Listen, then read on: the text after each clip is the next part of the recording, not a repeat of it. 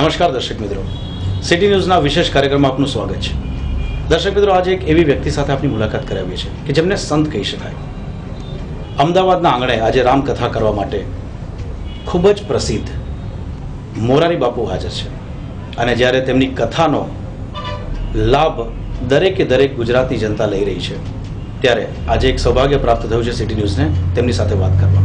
તો ચાલો વાત કરીએ પરમ પૂજ્ય શ્રી મોરારી બાપુ સાથે. બાપુ, આપનું સ્વાગત છે કાર્યક્રમ. બાપુ, એક શિક્ષકમાંથી મોરારી બાપુ સુધીની જે આપની યાત્રા છે એ કઈ રીતે બની? શિક્ષકમાંથી અચાનક રામકથા તરફ આપની શરૂઆત થઈ રામકથાકાર તરીકે. મને એમ લાગે છે કે કોઈની કૃપાથી આખી યાત્રા એ મારી સહજ યાત્રા છે. જેમ બીજમાંથી અંકુર, અંકુરમાંથી છોડ, છોડ મોટો થાય એટલે ફૂલ, પછી ફળ, પછી રસ, આવી એક સાધકની યાત્રા હોય છે. શિક્ષક તો મારે થવું પડ્યું, મારી બાધ્યતા હતી. બાકી મારા આત્માની ગતિ તો આ જ હતી. એટલે હું થોડો સમય શિક્ષક રહ્યો. એનો પણ મને આનંદ છે કે હું 35-40 વિદ્યાર્થીઓની સામે બોલતો, તેના બદલે અત્યારે હજારો લોકોની સામે બોલું છું. એટલે મને એમ લાગે છે કે મારી આખી યાત્રા એ કોઈ અકસ્માત નથી, પણ એક વ્યવસ્થાના રૂપમાં ગતિ કરી રહ્યો છે. રામકથાનું શ્રવણ હજારો, લાખો, કરોડો લોકોએ આપની કથાનું શ્રવણ કર્યું છે, પરંતુ ક્યાંક એવું લાગી રહ્યું છે કે આજનો યુવા વર્ગ એ થોડો ધર્મથી વિમુખ થયો છે.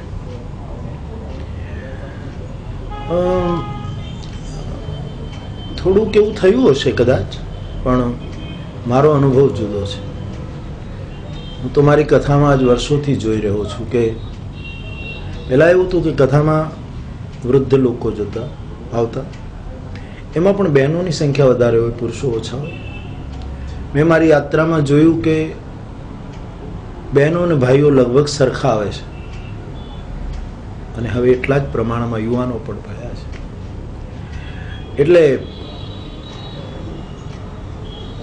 તમે યુવાનની નિંદા જ કર્યા કરો, યુવાનની ટીકા કર્યા કરો કે તમે ધર્મમાં માનતા નથી, તમે આમ છો તેમ છો, તો એને નહીં ગમે. પણ એના માનસ ઉપર જે બોજ છે, ભાર છે, એને તમે જો વાત્સલ્યથી ઉઠાવી લો તો યુવાન આવી રીતે બહુ ગતિશીલ બને. મને એમ લાગે છે કે આજનો યુવાન શિક્ષિત પણ થઈ રહ્યો અને સત્સંગ દ્વારા દીક્ષિત પણ થઈ રહ્યો છે. એટલે હું બહુ શ્રદ્ધાવાન છું યુવાનોની બાબતમાં.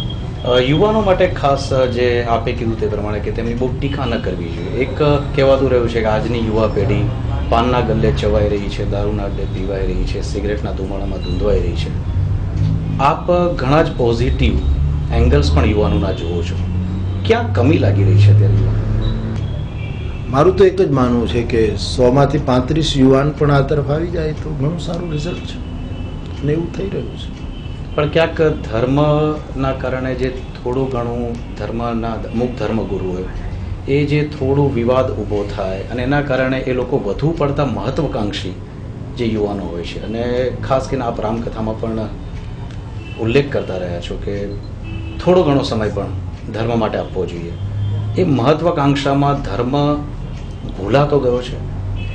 નહીં, યુવાન બહુ જ અત્યારે બુદ્ધિશાળી વધારે થતું જાય છે, જાગૃતિ પણ એનામાં આવે છે. એટલે એ મને એમ લાગે છે કે પરખી શકે છે કે ધર્મની અંદર દૂધ ક્યાં છે અને પાણી ક્યાં છે. એવી એનામાં ક્ષીરની વિવેક દ્રષ્ટિ હું જોઈ રહ્યો છું. મહત્વાકાંક્ષા જરૂર હશે, યુવાનીમાં આવું બધું સ્વાભાવિક છે, પરંતુ કોઈને કોઈ રીતે એ ધર્મ અભિમુખ થઈ જ રહ્યો છે. એટલે મને તો બહુ જ સારું પરિણામ દેખાય છે. બાપુ, એક આપે અત્યાર સુધીમાં આટલી બધી રામકથાઓ કરી છે, દરેક જગ્યાએ આપના લાખો કરોડો ચાહકો છે. એક એવો યાદગાર પ્રસંગ, અને ખાસ કરીને મારે પૂછવું છે કે ખૂબ જ આસ્થા લઈને આપ ઘણીવાર કહો છો કે મને આપ ભગવાન તરીકે કે રીતે ન પૂછો, આપ એનાથી દૂર પણ રહેવા માંગો છો કે એ રીતે કદાચ છાપ પણ ન ઊભી થાય. પરંતુ ઘણા લોકો અપેક્ષાઓ લઈને પણ આપની પાસે આવતા હશે. એની શ્રદ્ધા છે, એની વ્યક્તિગત નિષ્ઠા હોય છે, પણ હું મારી જાતને સમજીને બેઠો છું કે હું કેવલ અને કેવલ મોરારી બાપુ છું. નામે ભગવાન હું, નામે ઇન્સાન હું, દુનિયા જો ચાહે સમજે મેં એક ઇન્સાન અને ઇન્સાન જ રહેવા માંગુ છું. એટલા માટે હું મારા નામને આગળ પાછળ કોઈ વિશેષણ પણ સ્વીકારતો નથી, જ્યાં સુધી સમાજ કેવલ અને કેવલ મોરારી બાપુ સમજે. અને મને એમ લાગે છે કે આપણે મૂળ રૂપે સમાજની સામે હોઈએ ત્યારે લોકોની નિષ્ઠા વધારે સારી રીતે જાગૃત બનતી હોય છે. અપેક્ષા લઈને લોકો આવતા હશે, એ એની દ્રષ્ટિ હશે, પરંતુ હું તો માનું છું કે આપણી ઈચ્છા પૂરી થાય તો હરિ કૃપા, ન થાય તો હરિ ઈચ્છા. ફરી એકવાર પાછો યુવાન પર આવી જાઉં છું, કારણ કે આપ મહત્તમ સમયે ઘણી બધી વાતો યુવાનોને પ્રેરણાદાયી બને અને ચિંતનાત્મક વાતો આપના દ્વારા થતી હોય છે.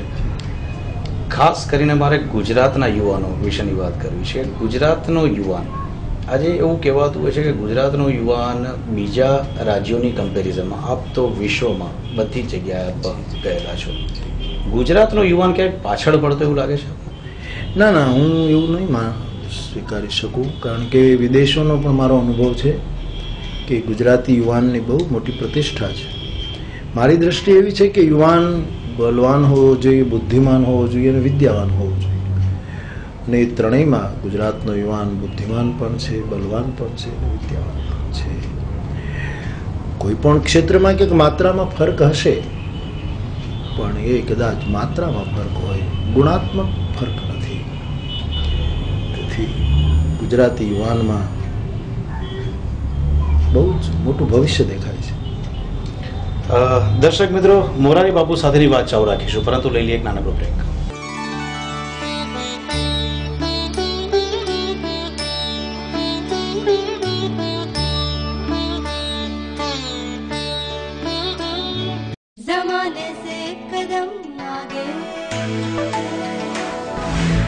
Now, city cable operators also provide instant broadband connectivity. ज़माने से कदम आगे, ज़माने से एक कदम आगे, Best service, best price. ज़माने से एक कदम आगे, सिटी ब्रॉडबैंड हमेशा आपके साथ चलता रहे. सिटी ब्रॉडबैंड, जमाने से एक कदम आगे.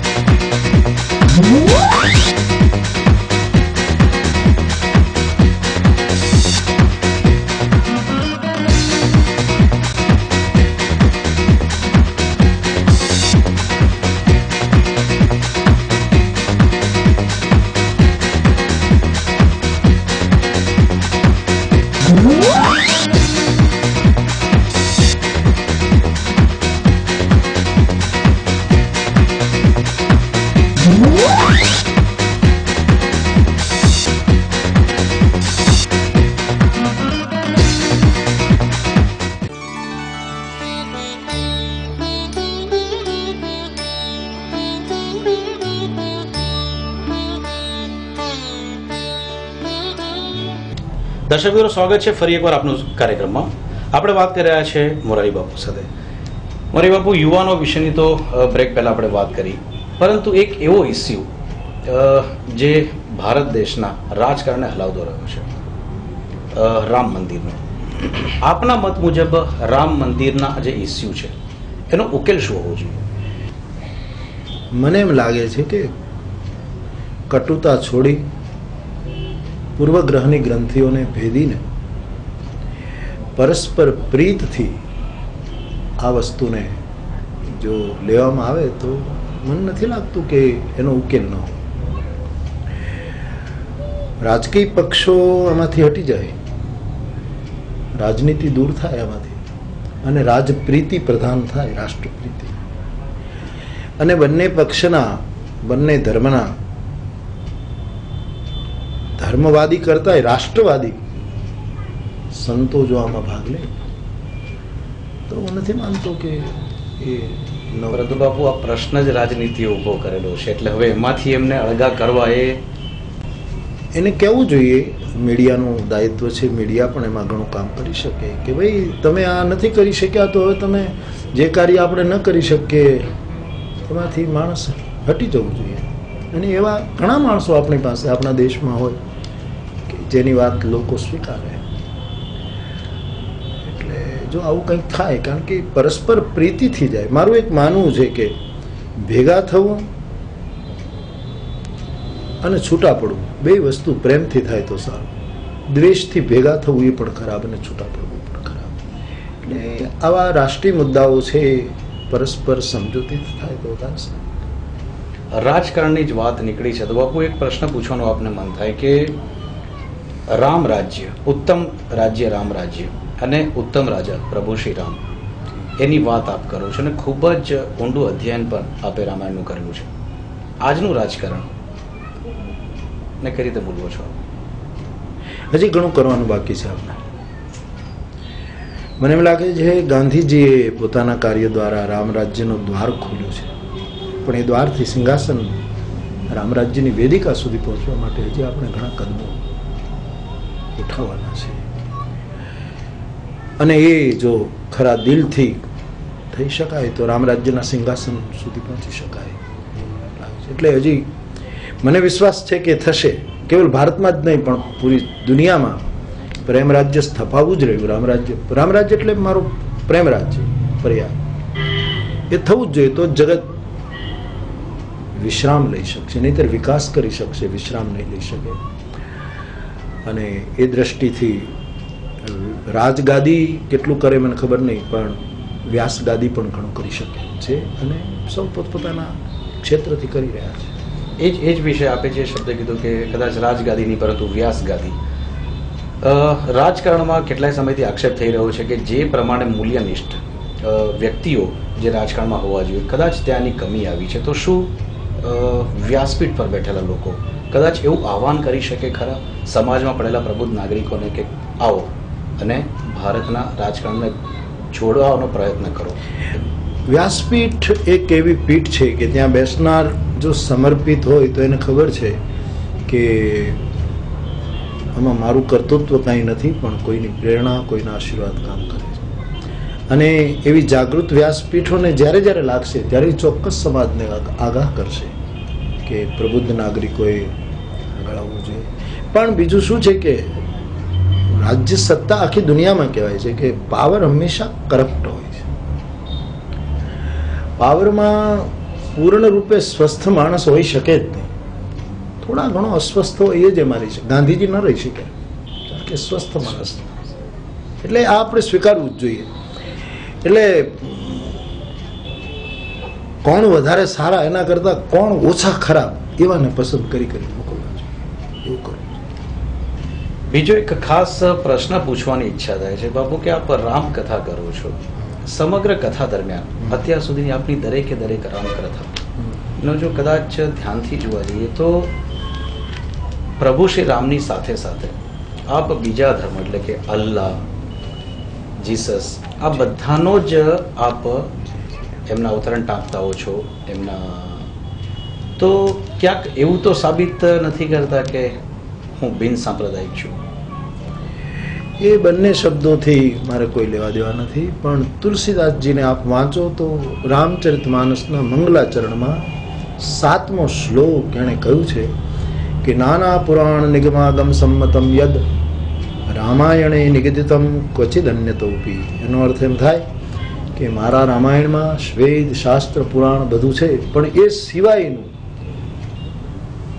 જે જગતનું શુભ કરી શકે એવા બધા તત્વો રામાયણમાં, એમાં આ બધું જ આવી જાય. અને રહીમે કહ્યું હતું કે રામચરિતમાનસ બિમલ સંતન જીવન પ્રાણ હિન્દુ આનકો વેદ સમ યવન પ્રગટ કુરાન. એટલે મારો કોઈ એ પ્રયાસ નથી કે બિન સાંપ્રદાય માણસ ને પોતપોતાના ધર્મમાં નિષ્ઠા હોવી જ જોઈએ, પણ બધા ધર્મમાં જે શુભ તત્વ છે એનો અનાદર નહીં થવો જોઈએ. એટલા માટે હું તો રામાયણની કથા સેતુબંધની કથા છે. રામજી બધાને જોડ્યા અને અને એ રામાયણને પગલે જ ચાલી રહ્યો છું. એમાં મોરારી બાપુનું કાંઈ ઉમેરણ નથી. અભિવ્યક્તિ મારી હશે, બાકી તો પ્રસાદ ક્યાંક બીજેથી આવી રહ્યો છે. દર્શક મિત્રો, ચર્ચા ચાલુ રાખીશું, પરંતુ પહેલા લઈ લઈએ એક નાનકડો બ્રેક.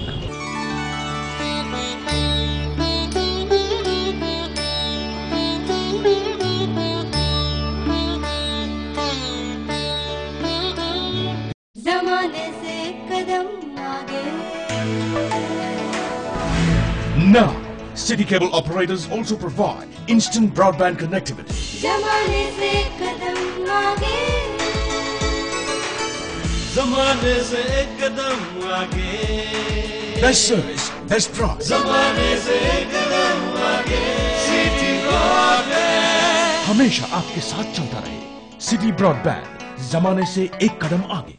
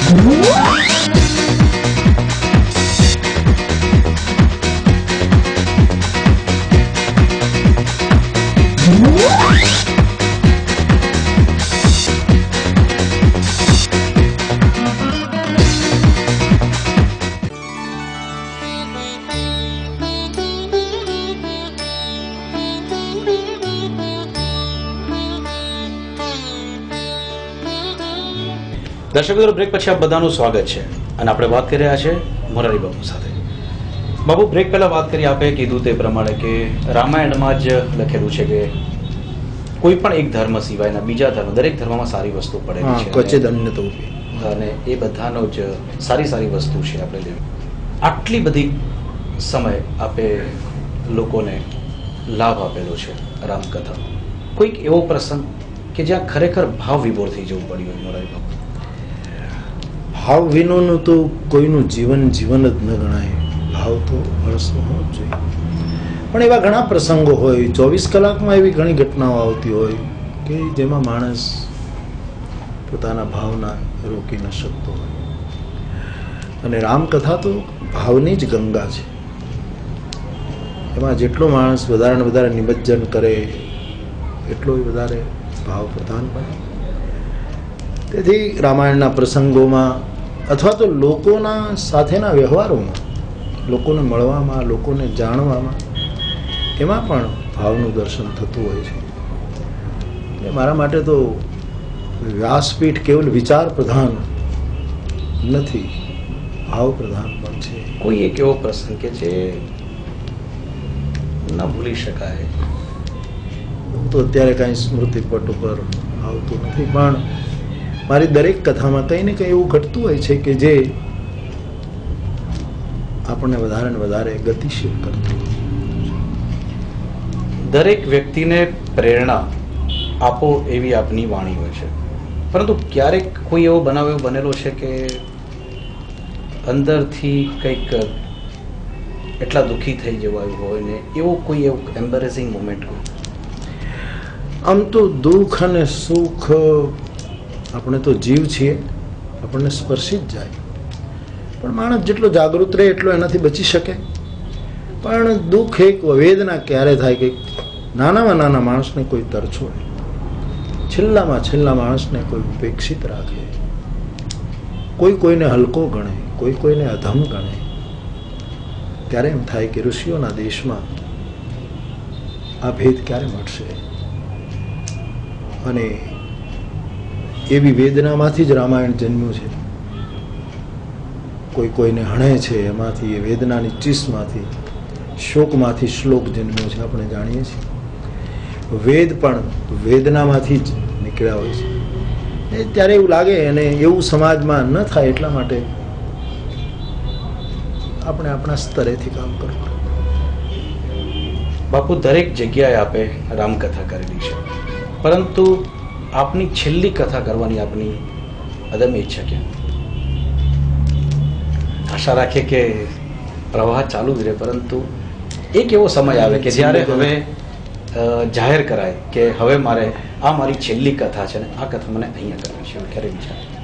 શ્વાસ હું છેલ્લો ક્યારે લઉં એમ ન કહી શકું. રામાયણ મારો શ્વાસ છે, એને લીધે જ હું જીવું છું, એટલે એવી કોઈ ભવિષ્યવાણી હું ન કહી શકું.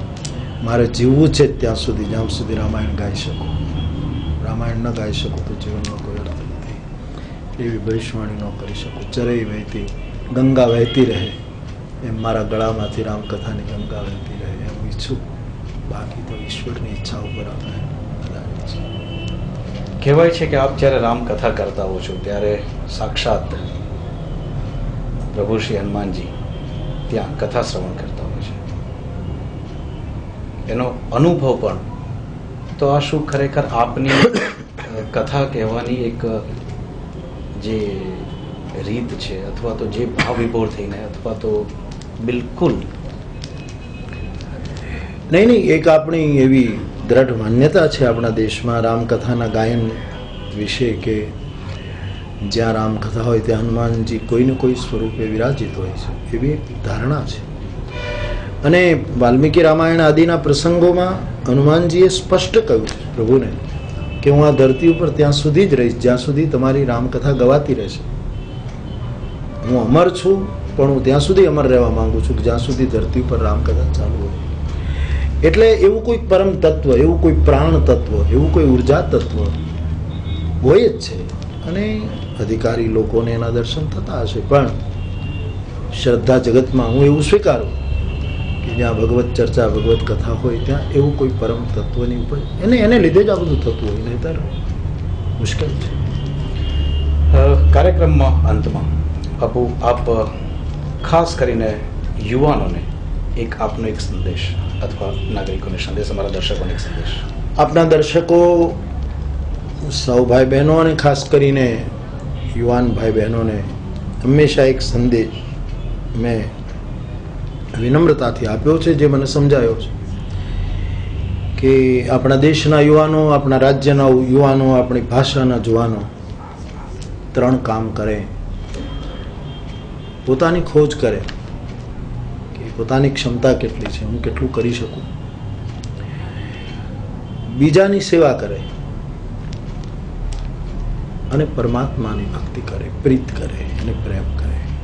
પોતાની ખોજ, બીજાની સેવા અને પરમને પ્રેમ, આ 3 વસ્તુ જો યુવાન કરશે તો એ જગત માટે બહુ જ ઉપયોગી થશે. અને છેલ્લે એટલું જ કે મારા મા બાપ, મારો પરિવાર, મારો સમાજ, મારું રાજ્ય કે મારું રાષ્ટ્ર કે મારું વિશ્વ મારા માટે શું કરે એ વિચારને બદલે હું એ બધાને માટે શું કરી શકું, આવો વિચાર યુવાનોમાં સ્થાપિત થાય એવી હનુમાનજીના ચરણમાં પ્રાર્થના. આપના દર્શકો માટે, આપના શ્રાવકો માટે મારી બહુ બહુ શુભકામના. જય શ્રી રામ. તો દર્શક મિત્રો, આ હતી મુલાકાત મોરારી બાપુ સાથે. અહીંયા રજા આપશો. ધન્યવાદ.